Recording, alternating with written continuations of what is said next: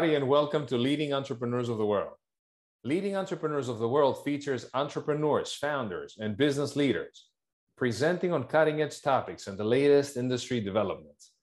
Our goal is to provide the global business and entrepreneurial communities with a window into the minds of those who are shaping the future of our world. Today, we're very pleased to welcome leading global entrepreneur, Will Beattie. Will is the co-founder and CTO of Kaddra. Kaddra is Asia's award-winning mobile commerce solution, helping businesses grow sales and improve customer engagement. At Kaddra, Will and his team aim at helping businesses solve their own challenges and enabling them to transform their present and future customer experience.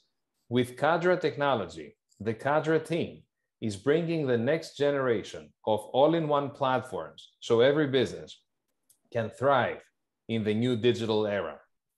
Will, it is a great pleasure to have you here with us today to hear more about reimagining customer loyalty in the new normal. Thank you and welcome to Leading Entrepreneurs of the World. Hey, thanks for having me. Okay, all right. So this morning or this evening, if you're in the US, I'm going to be talking about reimagining customer loyalty in what's now been described as the new normal. So the post-pandemic time that we're now living in. So very quickly about me. So as Stelios mentioned, I'm the co-founder and CTO at Kaddra. Kaddra has a unified commerce and loyalty platform for retailers, leveraging on mobile technology. So since the start of the pandemic, there's been a very big shift in consumer behavior in terms of the buying patterns, but also their expectations, and really this has changed and changed forever, I believe. So what we've seen is that there's been a very big increase in mobile usage, so mobile device usage that can be tablets or smartphones. So personally, I expected there to be a decrease because with work from home being the normal, there's less time commuting where a lot of the usage was happening. But actually, it turns out that the mobile devices are being used even more. So globally, and these are the latest numbers, so Q3 2021, but globally, the average time spent using a mobile device is 4.2 hours, which is up 30% since 2019. In Asia, especially Southeast Asia, this number is actually closer to 6 hours per day. What's also very interesting is how many new digital consumers have been added. So in Southeast Asia alone, 70 million digital consumers. So a digital consumer is somebody who has bought any goods or services online. So if you can imagine in really a year, 18 months, 70 million new digital consumers, so people who didn't buy anything online and now buying online. So this is essentially the population of the UK have now been added into the online mix. So it's an incredible increase. Overall in Southeast Asia, this represents 78% of the population 15 years and older. So there's just been a dramatic uptake in digital buying and the consumption of goods and services online. So here's just showing how how many hours per day are spent using apps in the various different countries. So on the left side, you can see Indonesia is leading the charge at 5.5 hours per day. You've got the US there at 4.2. So it's definitely increasing across the board.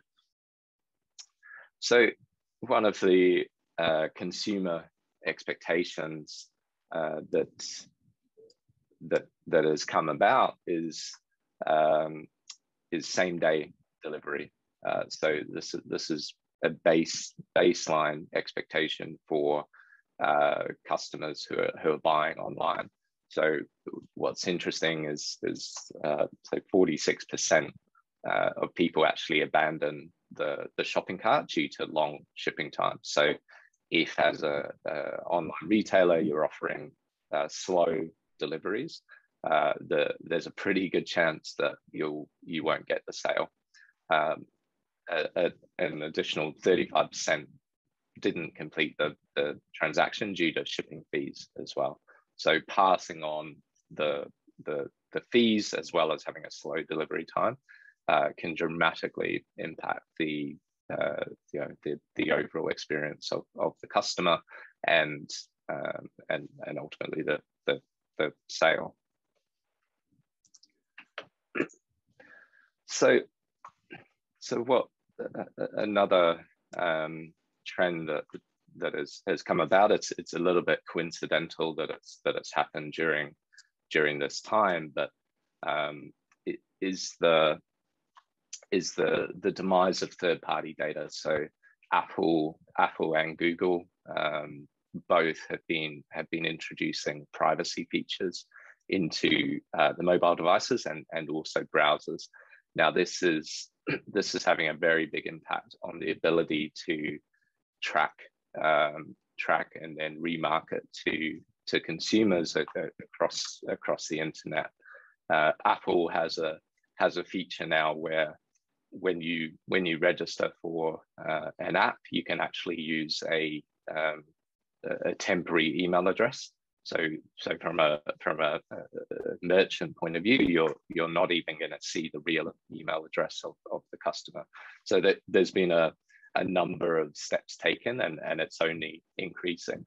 What this means is that the dependency on third-party data, which has really been the backbone of digital marketing for the last 10 to 20 years, that dependency has to be broken, and there's now a lot more discussion around zero-party data. So zero-party data, very very simply, is data that a customer has intentionally shared with a company. So this could come in the form of a survey or potentially personal preferences. So when you first register in an app or a website, some businesses are presenting you with your preferences, and you willingly share that data so that the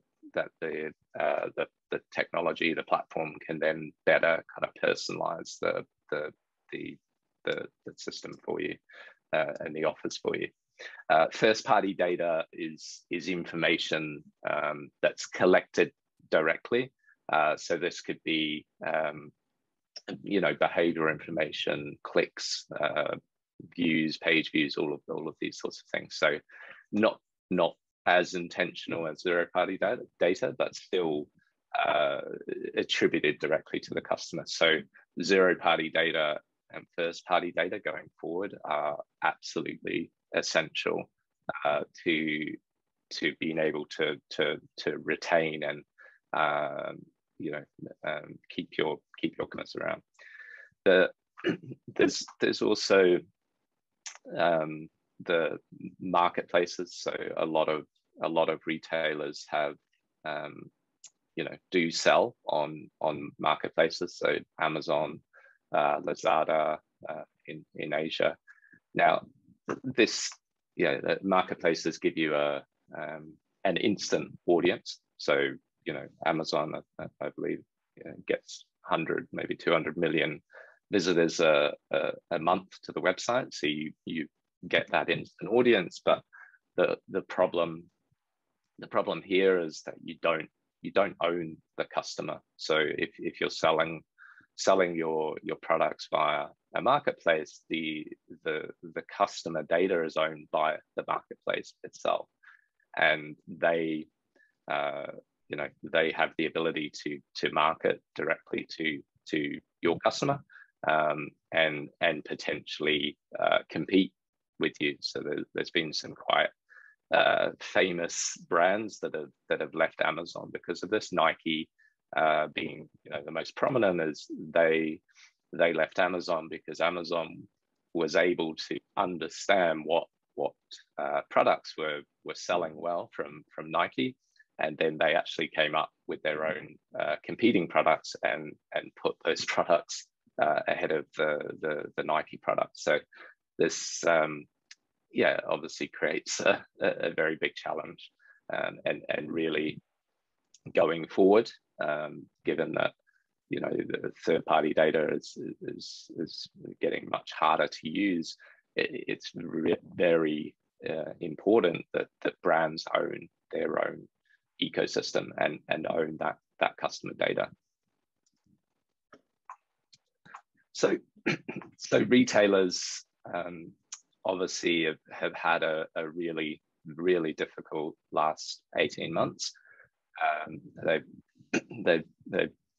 had obviously the lockdowns, and stores have been shut, and they've had to very quickly transform their business and adapt to the new changes. That being said, the retail, physical retail still has a very important place to in the market. But the challenge going forward is how to get the customers back to the store, so the challenges here, obviously getting people to come back. Staff, there are definitely staffing issues. Then complying with the social distancing measures as well. So maintaining that compliance. Depending on the market, there are contact tracing elements as well that have to be taken into account. So lots of challenges for retailers going forward, but also opportunities to bridge the gap between their digital sales channel and the physical channel. There are certain product categories like fashion where there's just no alternative to going into the store and actually trying it on. So anyone who's tried to buy fashion online knows that it's very challenging and has a very high rate of return. So these sorts of businesses, they will they will still thrive and succeed going forward, but they need to make a few changes. So pre-pandemic, and really for say the last decade, there's been a lot of talk about omni-channel. The word has almost got a negative connotation now because it's been so overused, and very few retailers have actually achieved omni-channel. It was seen a little bit as a luxury, so only the really big brands would have the resources and the ability to implement it.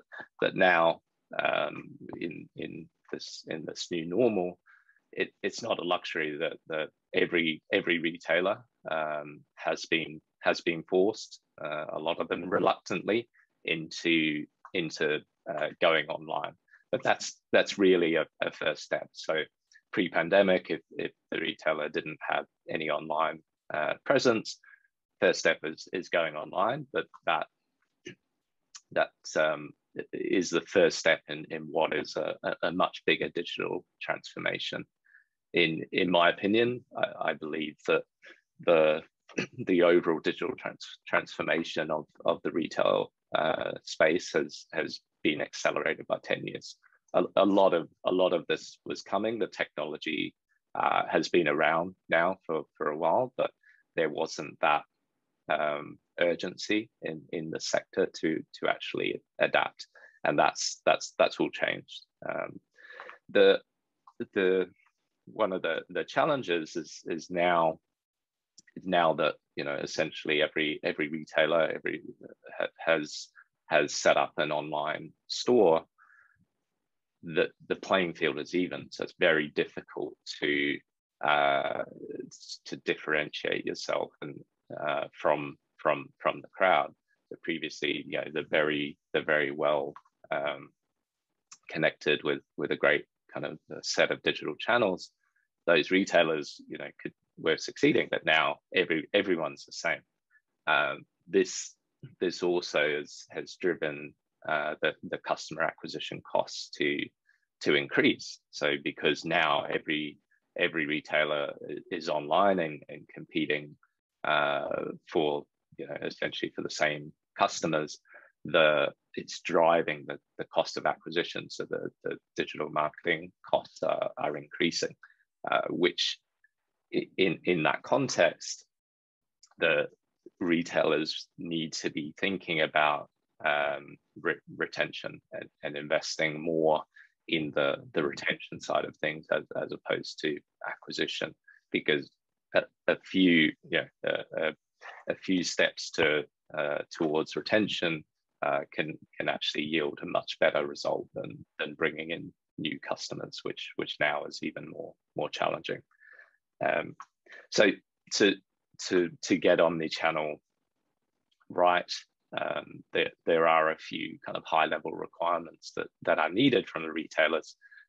Number one, and this is by far the single biggest challenge for retailers that are online and have a physical presence, and that's the inventory management. So often the point of sale systems that are in store can be very old in terms of technology, some not even connected to the internet. So there's a need to really upgrade and centralize, so that you don't have a problem where the online experience is actually worse than the in-store experience. And how that can happen is that if the online store doesn't have an up-to-date record of what inventory is available, that means that customers can be placing orders without the inventory being there. So if someone then comes into a physical store, they can actually take the inventory, and the priority is generally given to the in-store traffic. And this is, you know, obviously creates a very unpleasant customer experience, and you know, would lead a customer to leave. I mean, they wouldn't come back if that was the experience. Another central requirement for omnichannel is free Wi-Fi. It sounds very basic, and it is basic, but if you want your customers to be in your store, you know, leveraging buying potentially through their devices, or at least browsing through their devices, it's a baseline expectation from consumers that, you know, there's free Wi-Fi available. Another requirement is a unified commerce platform. So if you're attempting to, you know, unify across your digital and physical channels, doing so in disconnected systems will, you know, create a lot of challenges, where, you know, basic things, so inventory is one, which I mentioned, but also the pricing. So having different pricing or offers online versus in store can contribute to an overall negative customer experience. I think, you know, another main requirement is a consumer facing mobile app. Websites are certainly a first step, very, very strong for acquisition of new customers.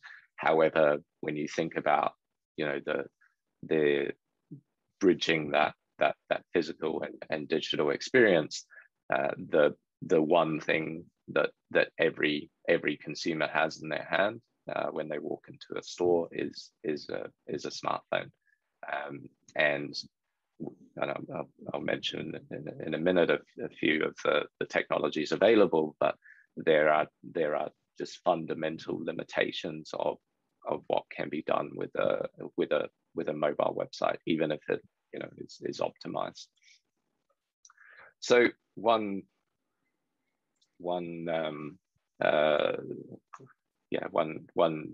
service that has really taken off since the pandemic is what's called click and collect, or otherwise known as buy online, pick up in store.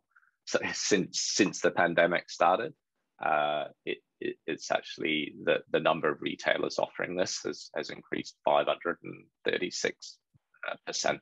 There's been a massive increase, and this is really the retailers responding to obviously that, you know, there've been restrictions and around COVID, so you know, they've been forced to do this, but it's also in response to the consumer behavior.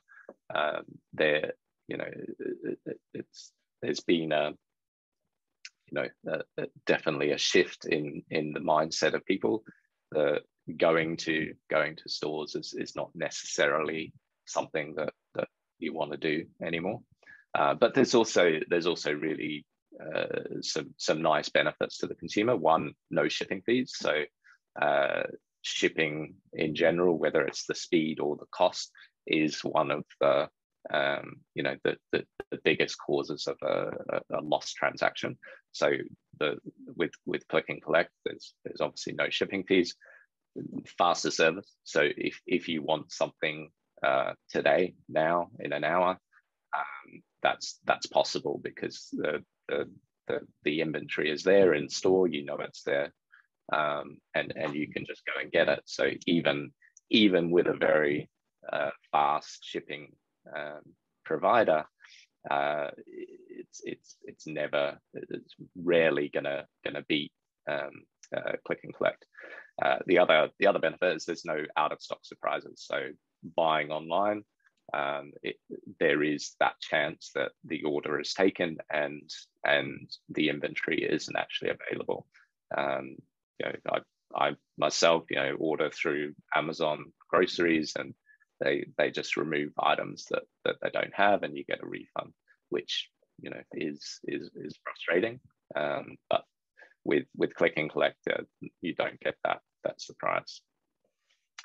So looking at last year, the click and collect sales actually increased, pretty much doubled the actual sales, and then the number of retailers offering a service went from 6.9% in 2019 to 43.7%. I believe that number is probably higher now. This is 2020 data. It's probably closer to 60-70%, and the retailers now, it's becoming a baseline expectation of consumers that they do offer this, which means if you don't offer it, you risk losing the transaction to a competitor that does. What's interesting in terms of the actual consumer sentiment here around click and collect and why they like it. So 47%, and remember this is within the context of the pandemic, but 47% of people want to avoid going to a store.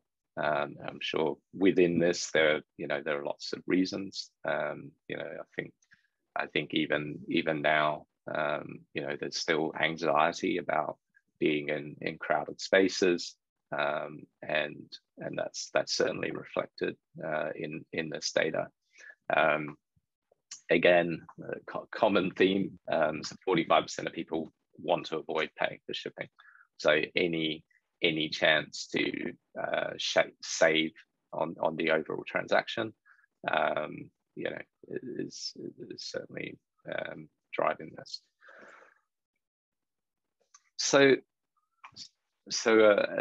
a very interesting trend that's evolving in retail is a technology, well, a set of technologies which makes up Scan and Go. So Scan and Go is the ability for a consumer to walk into a store, use their phone, a mobile app, and actually scan the barcode and complete the transaction via the phone. So this has been famously rolled out in the US by Walmart, actually, one of the leaders with this technology. But it's rapidly evolving as a new way to shop.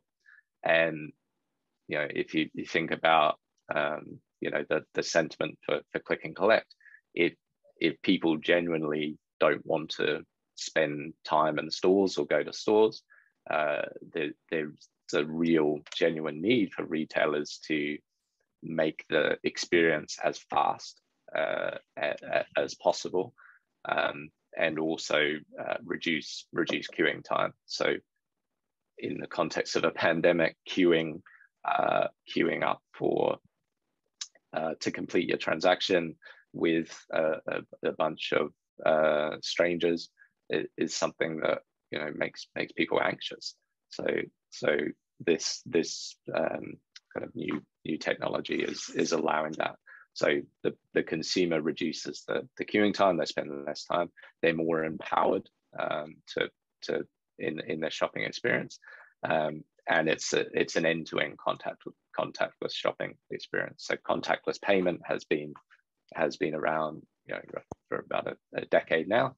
This is a full contactless shopping. So all the consumer needs is a smartphone and a mobile app. The retailer benefit is better store throughput, so can be more efficient and less queuing. People can, which means you can have more customers coming through. That you also need less staff and actually less point of sale counters, and this then opens the opportunity to focus on customer service. So instead of having a sales assistant sitting at the counter, you know, checking out all of the customers, they can actually be on the floor and helping to provide a better service. One of the major benefits to the retailer is data. So without this sort of solution where the consumer is initiating the transaction through their device, the transactions are largely anonymous. So in retail, when the transactions happen, the purchases are made, unless they have let's say a loyalty system where they ask for identification from the consumer, those transactions are going through and they're anonymous, which means that the retailer doesn't actually understand what their customers are doing, which creates a challenge in terms of the marketing that they do. So with Scan and Go, because it's because the sale is actually attributed to a customer record, it means that the retailer is getting insight into that customer behavior, and that can be used for marketing and to better personalize the offers and also to help you know, kind of shape their product catalog around what the consumer side. So this is very, very important going forward. There's another technology called proximity beacons. So these are low-powered Bluetooth devices that can essentially detect when a customer using a smartphone with a mobile app, so there must be a mobile app in place, that can detect when a customer enters a store, or in a larger store can actually be the aisle, and can also detect when they move outside of that zone. So again, this presents a lot of data for the retailers in terms of how to optimize the store, but also there's opportunities here for rewarding customers for this behavior. So the big challenge now is how to get people back to the store. The one way to do that is to actually incentivize that behavior. That can be in the form of loyalty points if there's a loyalty program in place, or kind of flash discounts for the behavior. But it starts from having the ability to track the store visit. So having a proximity beacon in place will allow that. The other great use of this is to save purchases. So queuing is still a problem. People abandon their purchase if the queue is too long. What this technology can allow is you can detect when a customer has left the store, and if this is actually connected to the sales data, what you can do is trigger marketing for campaigns to that customer to try and save the sale. So you can detect that they've left without completing a transaction, and potentially send an offer saying, if you come back today, we'll give you 5% off, or whatever it may be. So it's very, very, very interesting technology. I think the pre-pandemic, this technology obviously existed. It's been around for roughly 5 years, but I think pre-pandemic it's still seen as a little bit invasive. But with the pandemic, and there's been a rise of sort of contact tracing apps, and this technology, in fact, this technology has been used in several markets. So I think customers are a bit more responsive to this, and don't see it quite as such a negative thing. But it needs to be, the messaging around it needs to be quite careful. But if there's a genuine incentive for consumers to use this, then it can work. So the other thing that I think is evolving, or at least should evolve. So airlines have been doing this very effectively for years. So they have very, very clear statuses in their programs, and what they do and have done effectively is they reward the status with priority queues. So there's a business class queue, there's a first class queue, there's economy class queue. This is very effective, and creates a real stickiness to the brand and the loyalty program. Because if you're used to this level of service, moving to a different airline, a different program, you would lose that, and that's a real tangible benefit that people like. So So what I believe retailers need to be doing now is offering priority queues.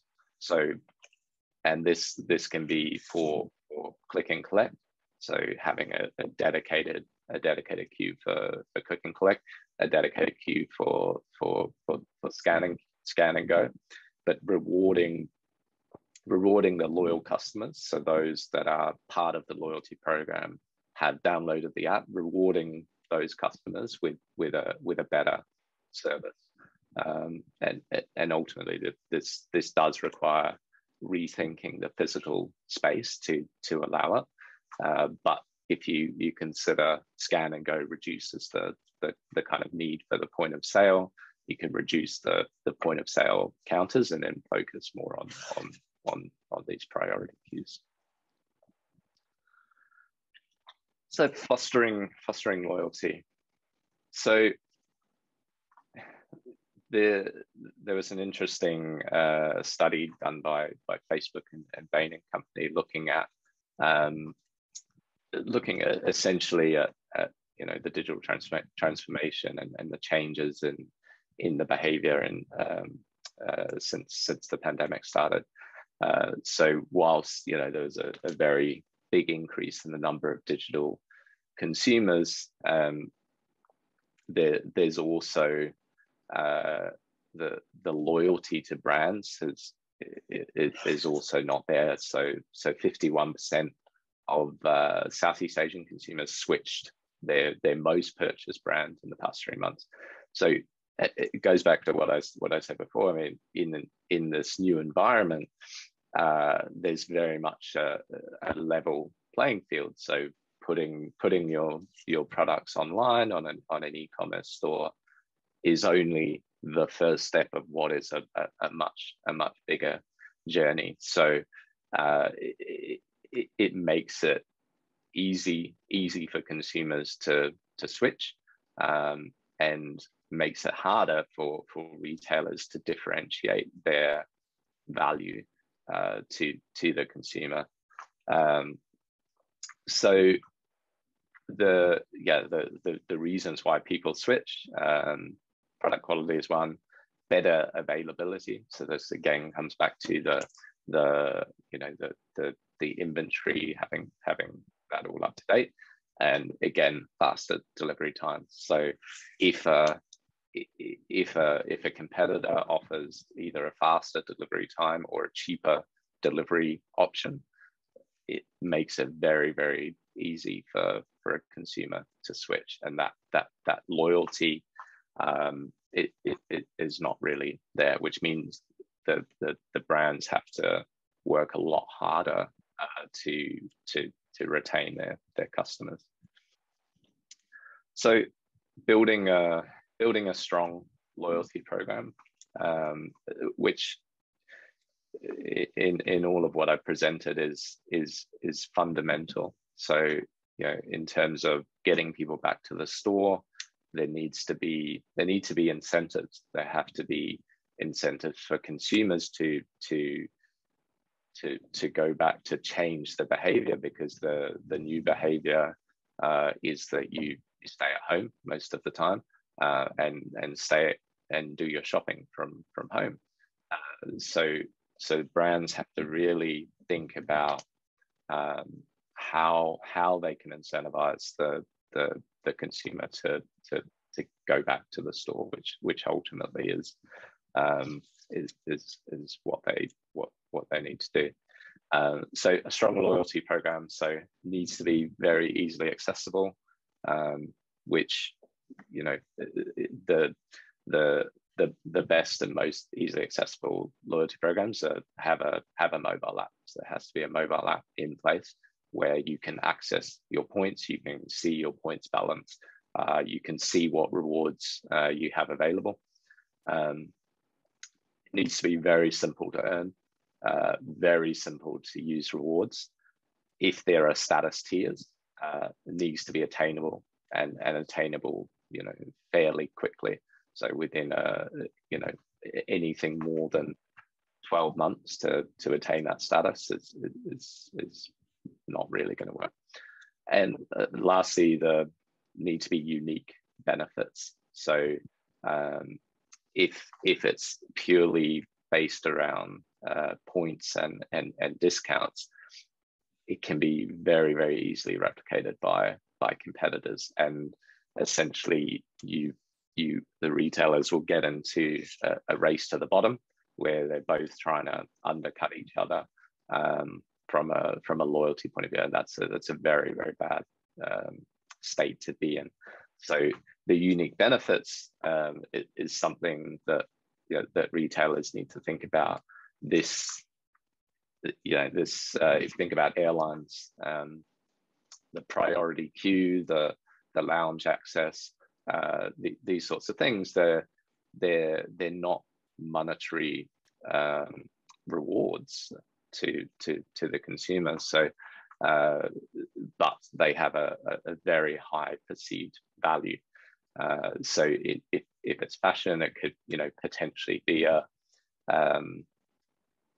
having a booking a time to do a fitting in store. If it's a wine retailer, it could be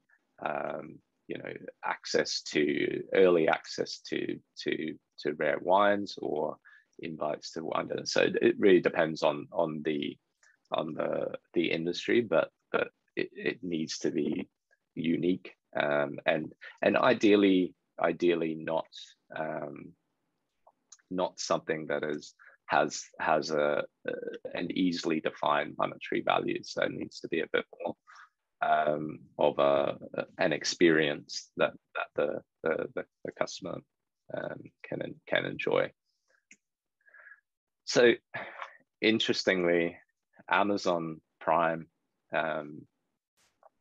is probably the biggest and most successful loyalty program in the world. They have now over 200 million members. What's interesting is it's a paid program as well.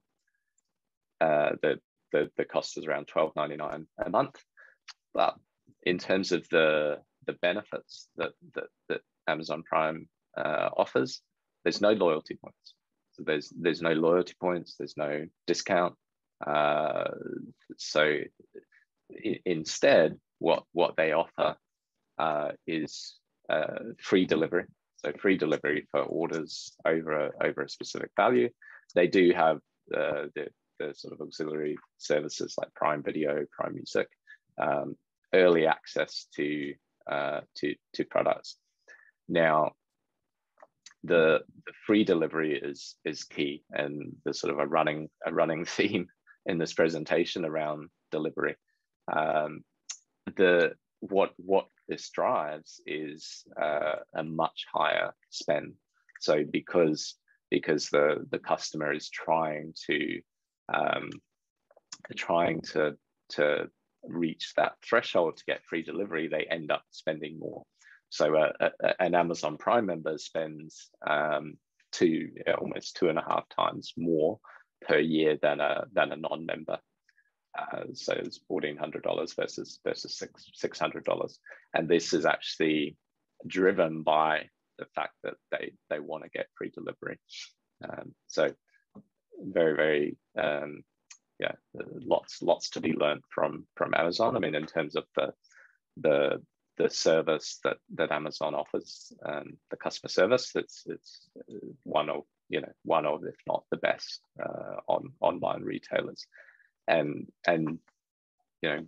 retailers that are selling direct to consumer, they need to be looking at this and looking at what works, and delivery is really core. Okay, so just a summary. So in terms of the overall trends and things that the retailers need to be thinking about: same day delivery, free delivery ideally, offering click and collect or buy online, pay in store, potentially the introduction of proximity beacons to detect when customers are in store, and also incentivize the customers for that behavior. Scan and go, so allowing the customers to complete the transaction in store via their mobile phone instead of queuing.